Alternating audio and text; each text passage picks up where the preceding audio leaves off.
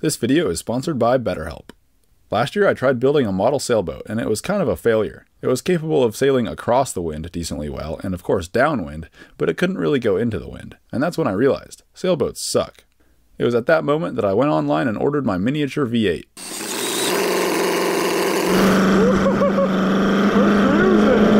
There we go, that's much better. I'm kidding, sailboats don't suck. They're just a bit more finicky than I had originally thought. I'm still working on modifying this one to sail more efficiently, but even if I get it working as well as possible, it will still have its limitations. Traditional sailboats are great at going in almost any direction except for directly into the wind. They just simply can't do it. If they do want to travel upwind, they have to do what's called tacking. This is where the boat zigzags into the wind.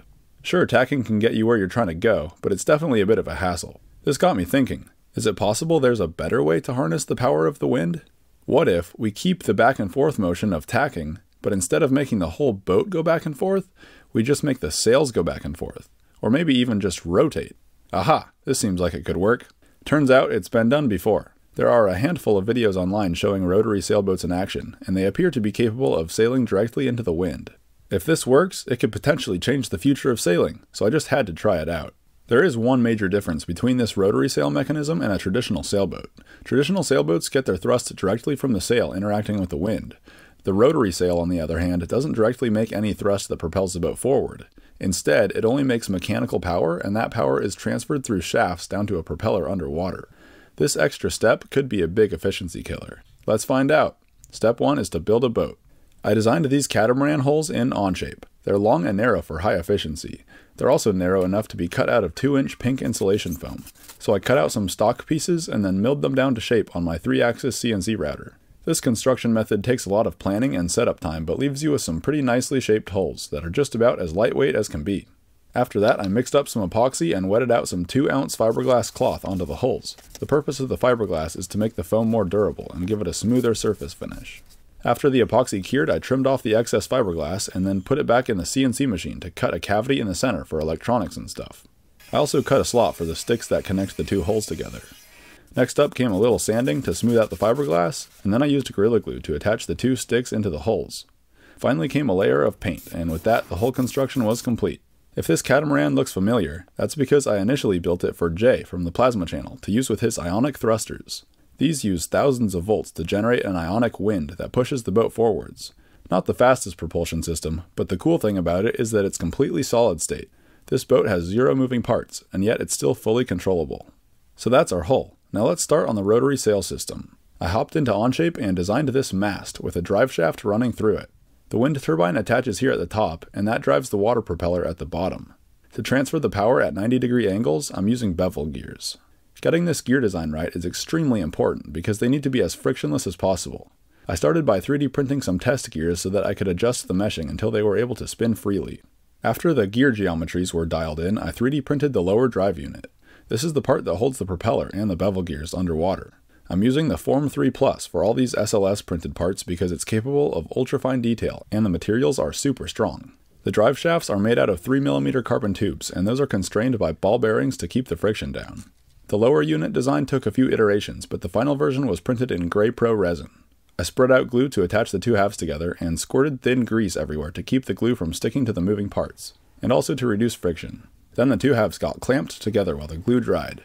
I FDM printed the vertical mast portion. The thick carbon tube in the middle houses the drive shaft inside of it, and the two thinner tubes on either sides are just for additional strength. I 3D printed the mast in 3 sections, and those all got glued together. This wood plank goes in between the two catamaran hulls, and the lower unit attaches to it just like this. Then the mast gets screwed into the lower unit with the plank in the middle. Here's the rotor head gear case. It's pretty similar to the lower unit, but a bit smaller, and the big difference is that it can pivot on top of the mast. This will allow the wind turbine to always face into the wind, regardless of which direction the boat is pointed. Kinda like a wind vane.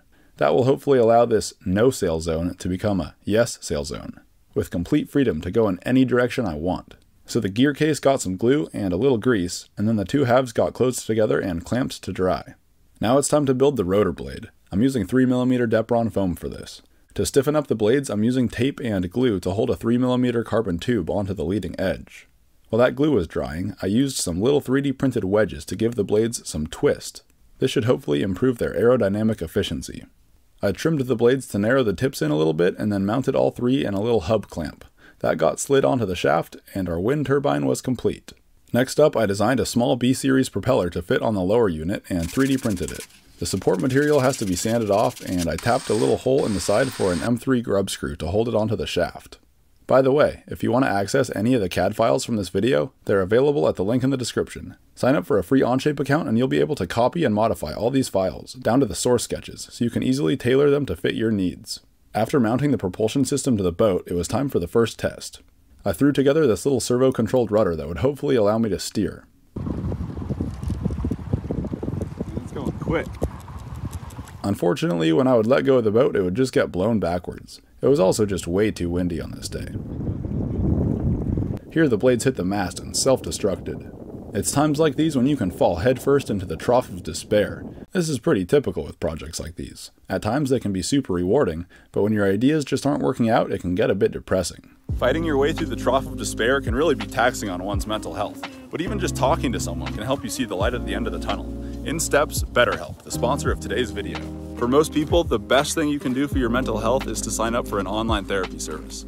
BetterHelp is all done remotely, which makes it super easy to squeeze therapy into your busy schedule. They've got over 30,000 therapists on their books now, so there's no doubt they can match you with someone that'll really help you out. They have an amazing algorithm that can help with this, and in most cases it will pair you with a therapist within 48 hours.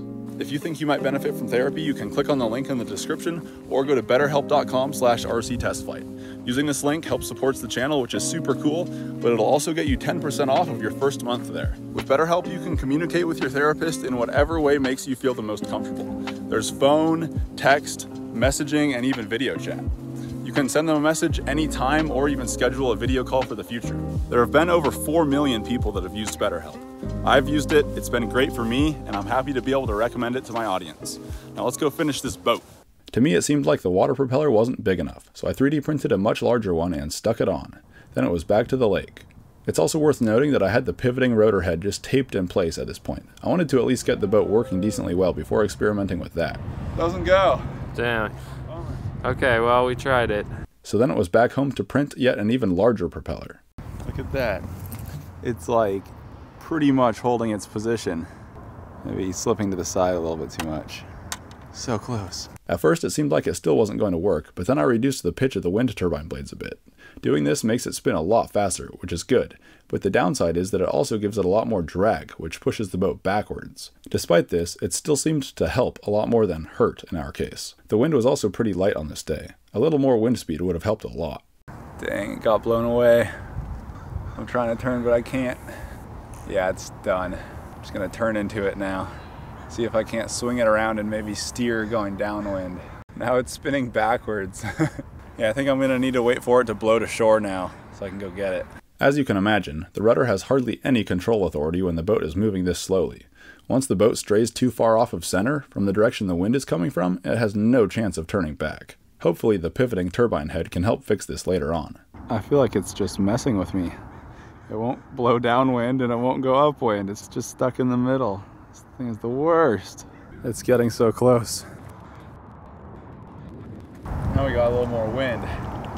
Damn, that's a lot of thrust. Here you can see that more wind definitely helps it go into the wind a bit better. Here I turned the rotor 90 degrees to try and do some crosswind runs, or a beam reach as they call it. It definitely worked, but it was still super slow. Here's a downwind run with the rotor turned 180 degrees backwards. I'm actually surprised at how slow it is going downwind. It's really not fast at all. Here's another run directly into the wind. That extra wind speed definitely helps. Those are going to be the most diabetic ducks in the history of ducks. Look at all that bread. The next day I made an even bigger propeller. Now we're at 140mm diameter. Look at that prop. Oh yeah, it's pushing a lot of water. Oh yeah. Oh, it's going. The bigger prop and a little extra wind on this day helped a lot. Here it is going from one dock directly upwind to another. Finally, it was time to try out the pivoting rotor head. So the wind vane is obviously going to add some additional aerodynamic drag. But the question is it too much drag to still sail into the wind? Seems like it can still go into the wind just fine. So the question is, will the wind vane keep it oriented correctly if I do a full turn? Yeah, I'm turning hard for start port. Let's try a full turn. Let's see. Oh yeah. Woohoo! Yeah, baby. Oh yeah, this thing is kick-ass, man. I can sail every which way. Yeah. Nice. Okay, now I'm gonna try and turn and then come back into the wind. That'll be the real trick. Can it do it? Yeah, it can. Woo! I guess it is kind of struggling to turn into the wind. It's taking a really long time to turn. The propeller is blowing its thrust right into the rudder, so it should have some thrust vectoring.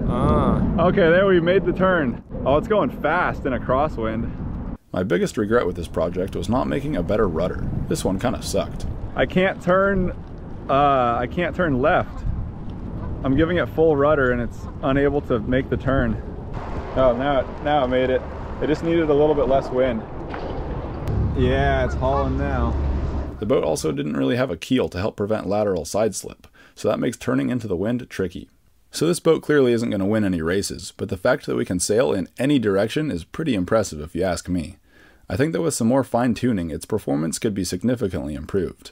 For one, I think the water propeller is still too small. I had to really flatten out the blade pitch to get the propellers to spin fast enough to work. Peter Worsley, the guy online who has seemed to experiment with this stuff the most, says a 45-degree blade pitch angle is optimal. Whenever I made my blade pitch 45 degrees, it would work really poorly.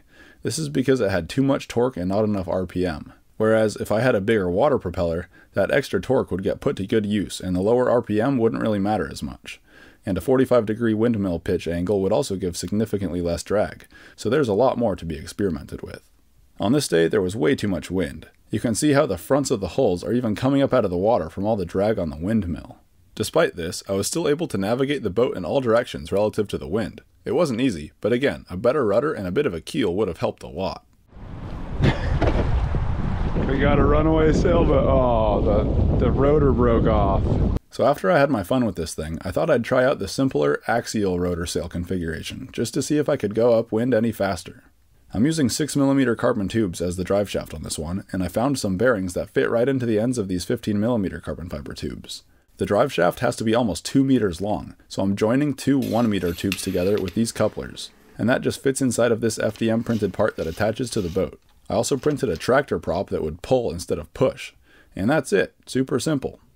Even the water propeller in the wind is enough to make it spin. So I'm in kind of a cove right now and the wind is coming this way, so I should be able to launch the boat here and hopefully I'll just be able to go retrieve it on the other end of this cove. But if the boat doesn't work well and it gets blown downwind, then it's going to go out into the open lake and that's going to be a big problem because it'll be really hard to find. So this will be exciting. Damn, it's hauling ass. Woohoo! The nice thing about this design is that it just auto aligns itself into the wind. That's obviously a downside if you're trying to sail any other direction, but for upwind runs like this, it's great. So I don't think this axial rotor sail is really all that much faster than the previous build. It's maybe slightly faster because of the lack of gear friction, but not by much. The rotor angle on this one is a slight disadvantage. It would be better if the rotor was completely vertical rather than tilted slightly down with the shaft. The biggest difference is that this one only wants to go into the wind, whereas in order to get the other one to go into the wind, I would have to really be on top of the controls, otherwise it would just get blown off course. This one auto-aligns into the wind like a wind vane. Now we're getting some good breeze. It's going quick. I can see it kind of starting to lift the front of the pontoon hulls up out of the water because there's so much drag up high in the back. I almost stepped on this thing. Looks like a bird caught a fish. The boat's getting closer to shore, slowly but surely. It's getting close to the end of the bay too. It's getting closer. Whoa, look at this. That's a big turtle shell. That's interesting. It's got a crack through it. Maybe it got hit by a boat prop. I made it to the other side of the bay, but as you can see, there's no wind here because it's sheltered by all these trees. So hopefully it doesn't just get up to the point where the wind dies and then it just stops out in the middle and it's stuck there for a long time. That's probably gonna be what happens, we'll see. This bottle's just floating upright. It must have some ballast in the bottom. I think as it nears all the turbulence from these trees and everything that are upwind, it's kind of getting blown back and forth like this more, and that makes it less efficient, so it's going slower now. And probably just less wind, I guess. Got some onlookers over there. Uh-oh. For how fast the blades are spinning now, it does not seem like it's moving forward very much at all. That could indicate that there's seaweed in the propeller. I feel like it's now periodically actually going backwards. Just going back and forth now. A lot more turbulence here. Oh, I can totally see the shaft. It's covered in seaweed. Crap. And then occasionally it stops dead like this. It's probably going backwards right now. It's just in this dead zone right now, hardly spinning at all. That's where we started, over there on that point. And this is how far we've come so far. Still haven't made it all the way. We'll see. It's going. Every now and then it gets a gust and moves forward a bit. Just a tiny bit more. It's getting so close. So close. Look at all those weeds on there. That's crazy. Here it comes. It's coming right to me. The prop's about to hit the ground. And there it goes. It hit. We made it. I can't believe it. Incredible. That took way longer than I expected. Went quite a ways though. So the big question is, will rotary sailboats replace normal sailboats? I think the answer is probably no. Being able to sail directly into the wind is nice, but you're losing a lot of efficiency by putting the energy from the wind through the blades and down into the water propeller, to then make thrust. Whereas with a normal sailboat, the energy just goes into the sail, and that's it. It just directly pushes the boat. That said, my rotary sail setup was far from optimal. I'd like to revisit this in the future and try a more efficient wind turbine blade design, and a higher aspect ratio water propeller, and a larger water propeller to air turbine size ratio. For a lot of people, it might seem pretty counterintuitive that a boat can sail directly into the wind, powered by nothing but the wind, but it makes a lot more sense when you think about it in terms of airplane wings. The effectiveness of an airplane wing is measured by its lift-to-drag ratio. A super efficient glider can have a lift-to-drag ratio upwards of 50 to 1. That means that for every 1 unit of drag force it incurs, it can make 50 units of lift force. That's pretty amazing if you ask me. For the sake of explaining rotary sails, it would be easier to understand if we look at it in terms of percentages. If we convert this 50 to 1 ratio into a percentage, it's 98%. So this means that out of all the forces the glider generates from passing through the air, 98% is lift and 2% is drag. The blades on my rotary sail are basically just wings spinning around in a circle. These blades are probably much less efficient than a glider wing, so let's just assume they have a lift-to-drag ratio of 10 to 1. Or in other words, 90% of the force they generate goes into rotational energy, while 10% goes into drag that pushes the boat backwards. That rotational energy gets transferred down to the water propeller, but there are some slight losses in the gears and bearings, so let's say only 95% of it actually makes it to the water propeller. Then, the water propeller also has a lift-to-drag ratio. Let's be really conservative here and say that it's only 5 to 1. This means that 80% of the energy put into it gets converted to lift, or thrust in this case, while 20% gets wasted as drag. So if we combine all these percentages together, out of the initial 100% of wind force that the blades encountered, 68% is converted to forward thrust from the water propeller that's pushing the boat forwards, and only 32% is fighting against us. Since 68% is greater than 32%, the thrust wins and the boat moves forward. But wait, there's also drag from the wind hitting the rest of the boat's structure, and it takes force to overcome the hydrodynamic friction and push the hull through the water. This all reduces the thrust-to-drag ratio so that the boat is barely making more thrust than it has drag. And that's why this boat is slow as crap. Anyways, the point I'm trying to make here is that the wind turbine blades make way more rotational force than drag. This is the magic. This is the leverage that the boat needs to be able to overcome all the aerodynamic drag pushing it backwards and still move forwards. The magic is in the lift-to-drag ratio. This was probably a very inaccurate description of what's really going on here, and the numbers are all made up, but hopefully it'll help some people wrap their head around how it's possible. By the way, this sort of thing also works on land-based vehicles. This is the Blackbird, which was made famous on the Veritasium channel. It was designed to drive downwind, powered by nothing but the wind, yet still go faster than the wind. Seems impossible, but it turns out it's not. They also claim that the Blackbird is capable of driving directly into the wind at twice the speed of the wind. Pretty impressive. This really doesn't surprise me because powering a wheeled vehicle through its wheels is so much more efficient than powering a boat via its propeller. Anyways, that's all for this video. Thanks for watching. Bye.